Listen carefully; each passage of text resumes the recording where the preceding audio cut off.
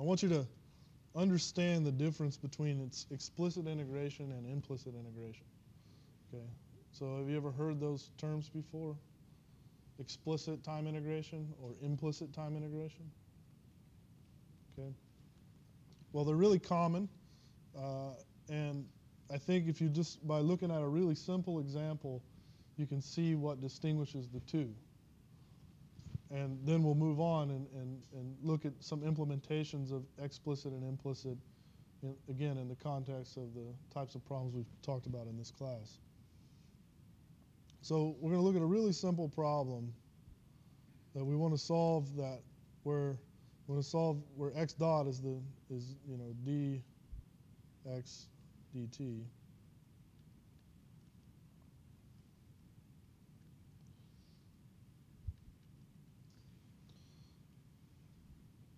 All right, and we're going to discretize this, where we're going to say that t is equal to some discrete time steps. So t0 plus delta t, t0 plus 2 delta t. All right. And so when we do that, and if we use the notation where n is a step in delta t, so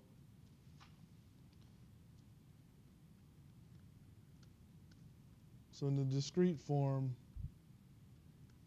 we have this. Okay. Now let's approximate. By the way, what I'm leading to is explicit here. So this is explicit, right? So now we have a choice in how we approximate this time derivative, right? One choice would be to say that x at n is equal to x n plus 1 minus x n over delta t, right? That's nothing more than saying delta x over delta t, right? It's just how we define delta x.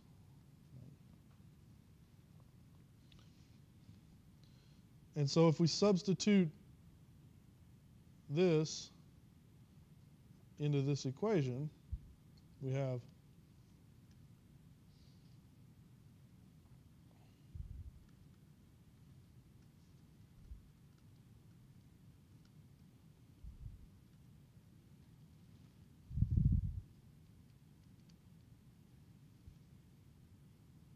so we're just solving at x n plus 1.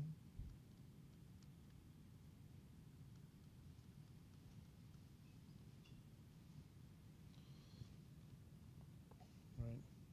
So the reason this is called explicit, right? If you look up the word explicit in the dictionary, it's going to say something like to write down plainly. Right? So with this, we can write down plainly the solution at x n plus 1 based on things at x n, right? So n is a step in time that's known, right? Because initially, at n equals 0 initially, right? And so at time equals 0, we can look around, right? We know what displacements are, what stresses are. We can make some measurements, right? So we can write down plainly. And so, you know, if we use this formula to write down the solution at subsequent, you know, iterations in time, and we'll use the assumption that x0 is equal to a constant, then we'd have x1 equals delta t f t0 c c. So, you know, x1 we can write down based on things that were initially given, okay? x2 we can write down based on x1.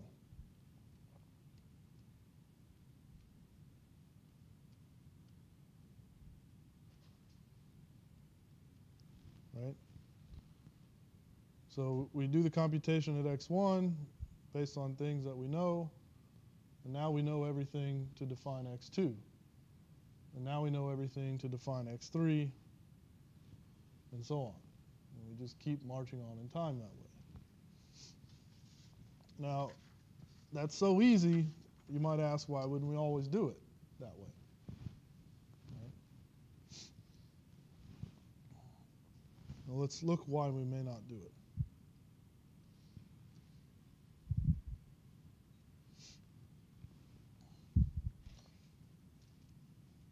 Let's attempt to solve this equation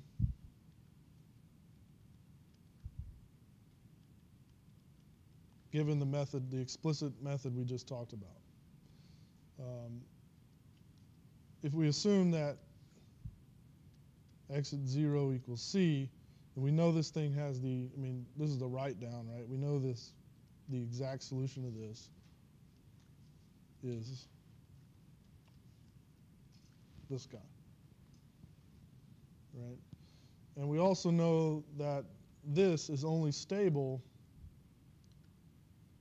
if the real part of lambda is less than or equal to 0.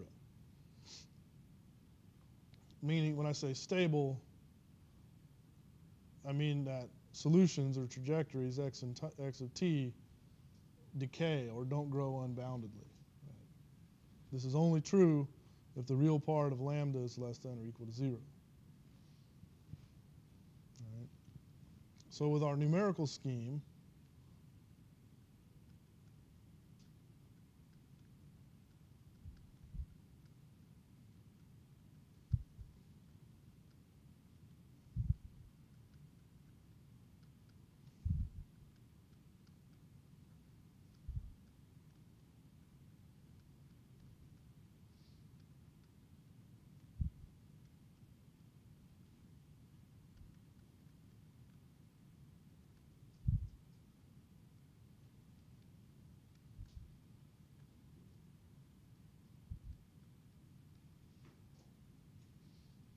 so in order to write down any arbitrary xn plus 1 step based on x0, we would be left with this relationship. And the only way that xn plus 1 will not grow infinitely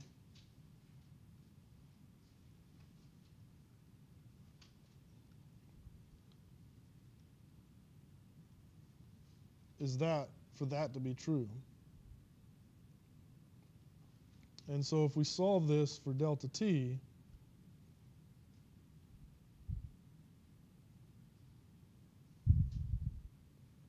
we end up with this. So in order for this explicit scheme to be stable, this has to hold, or the time step is restricted to this relationship, okay? Now physically, what is lambda? Well, in this equation, you could recognize it as an eigenvalue. Like from the continuous equation, you notice that it's an eigenvalue. And in mechanics, at least, eigenvalues are associated with the fundamental frequencies of vibration, right? So if you think about a beam that's vibrating, we can solve for its eigenvalues, and those will give us the resonant frequencies of vibration. And in a finite element solution, it turns out that those resonant frequencies are related to the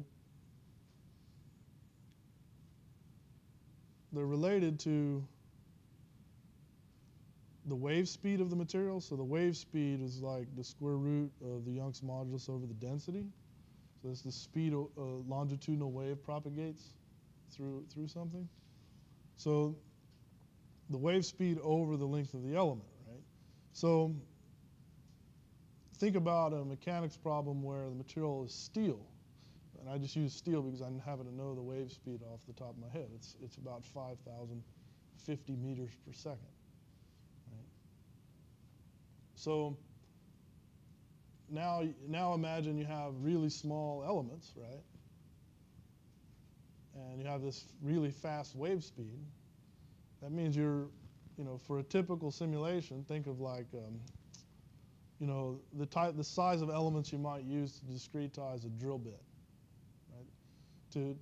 To capture all the features around the bit, your elements are going to have to be on the order of millimeters, right, to get convergent solutions. So now you have an element that's, say, 1 millimeter, and you divide that by 5,000 meters per second.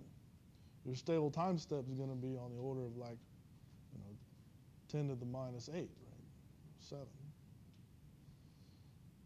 So if you want to solve a problem that, could you imagine solving an entire drilling simulation where you have to take steps of, I'm talking about the entire simulation, like, the whole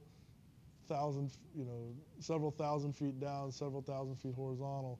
You're going to solve every bit of it with an explicit simulation where you're having to take steps in time 10 to the minus 8. Right?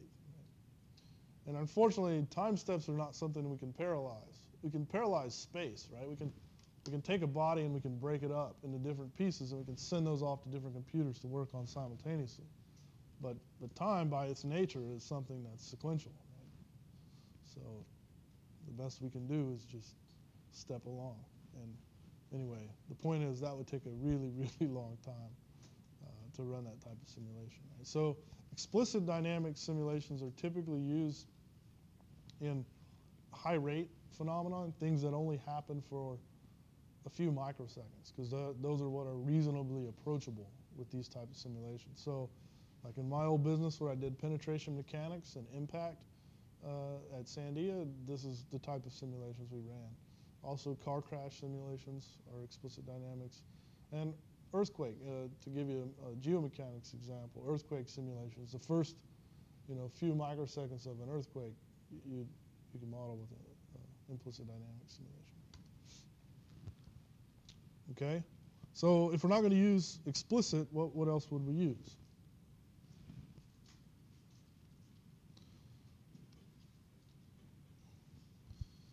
So in implicit,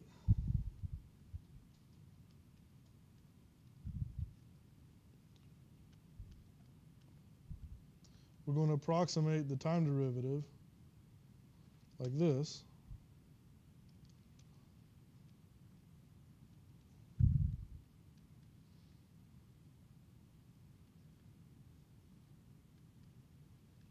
So if you remember before, we had xn plus 1, xn plus 1 minus xn. So now we have xn, okay. And we plug that into our equation.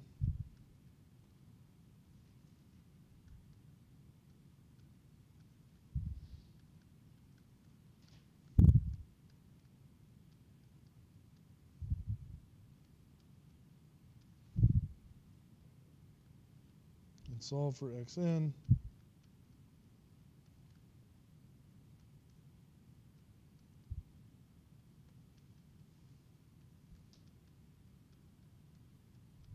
Okay, but it's not really xn that we're wanting to solve for, it's xn plus 1. So we're just going to increment all the n's, right? So then we're just going to add 1 to n. We could do that because n is just some arbitrary step.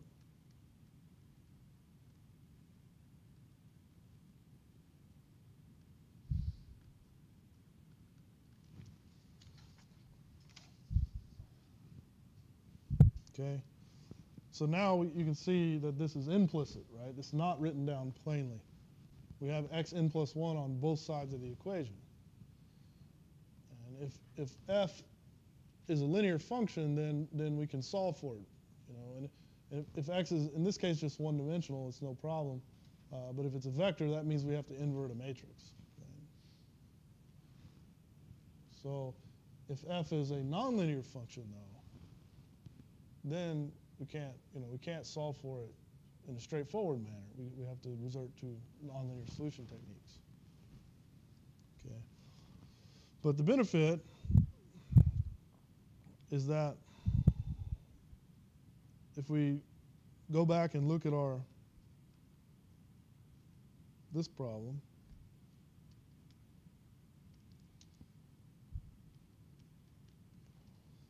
we solve it with our implicit method now.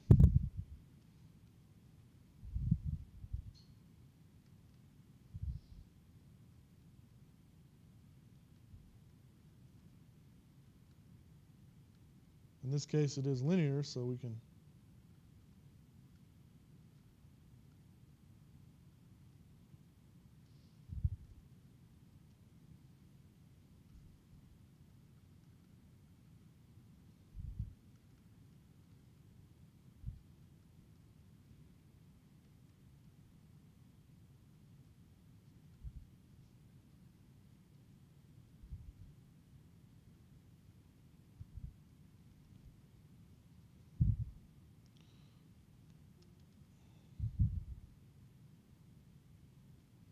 in terms of x0,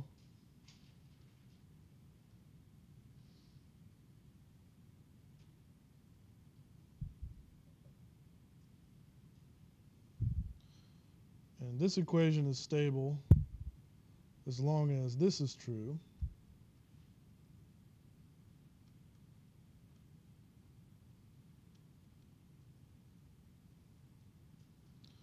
And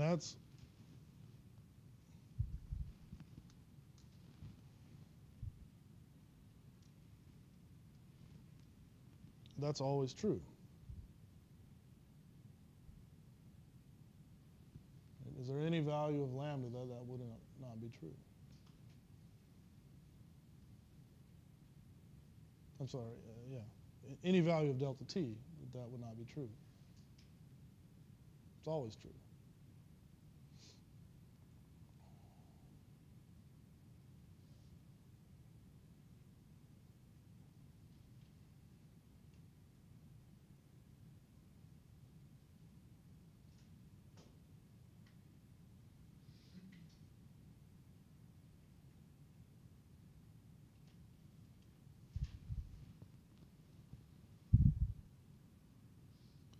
And so the advantage here is that we can take an arbitrarily large time step when we do an implicit calculation.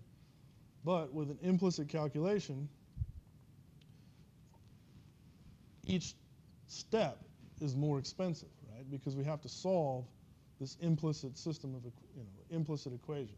In one dimension, it's no problem, right? But in higher dimensions, this means inverting a matrix, which is expensive, right? So what we buy in implicit methods, we buy enhanced stability for in the ability to take larger time steps for more computation per time step. And then explicit methods, the computation per time step is trivial, but we have to take lots of little tiny ones for stability.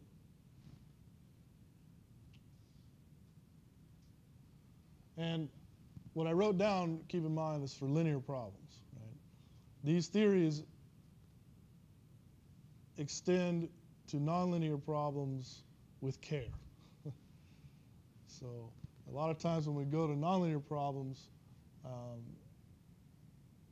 like for instance with the stable time step calculation in explicit dynamics, if it's truly nonlinear, if you use the linear time step derivation, then and you run it at that, you're probably going to get an unstable solution. So usually we use a safety factor. So we compute the time step for a linear problem, stable time step for a linear problem, and then we back it down a little bit to be safe, to ensure stability. Because, and believe me, it's happened to me. The worst thing in the world is you have a simulation running for like 2 weeks, and then it goes unstable. This happens in impact a lot. You have a lot of compression, right? Your stable time steps are changing because your element size, you're compressing your elements, right? So now your element links are getting smaller. Your wave speed's still the same, so the time step's going down and down and down. And we compute it, update it frequently in those simulations. You're always computing it. But again, those computations are based on linear theory, and it doesn't always extend to highly nonlinear problems. So